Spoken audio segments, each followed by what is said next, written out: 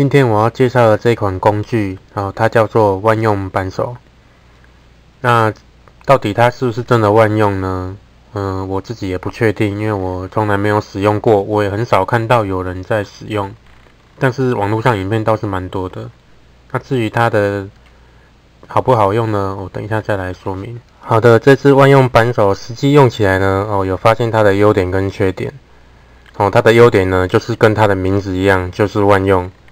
几乎是所有的螺丝头你都能去把它卡住，去做锁紧跟放松的状态。那至于呢，它的缺点在哪里？因为你在使用的时候一定要用本体施一个力量，让它的齿卡住你的螺丝头，这样子你去转动的时候呢，才有一个力量把它抓紧。你这样才能够去做手腹的动作。那这样用起来呢，就是有点不太符合人体工学的感觉。你必须要弯一个角度去一直施一个力量给它，这样子用起来呢，感觉是没那么顺手。那一般万用扳手呢，它有单头与双头的。通常双头的话，就是一边它的那个螺丝的规格比较小，一边比较大，方便你去做运用。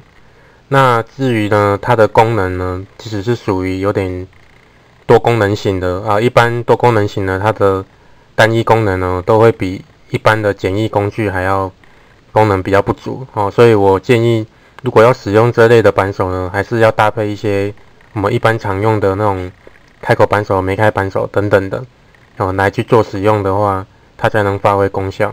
那最后呢，介绍它最大的特色就像它的名字一样，叫做万用扳手它的意思就是它一支可以抵多支，而且携带便利那它在你如果找不到工具的时候，应急用是非常棒的。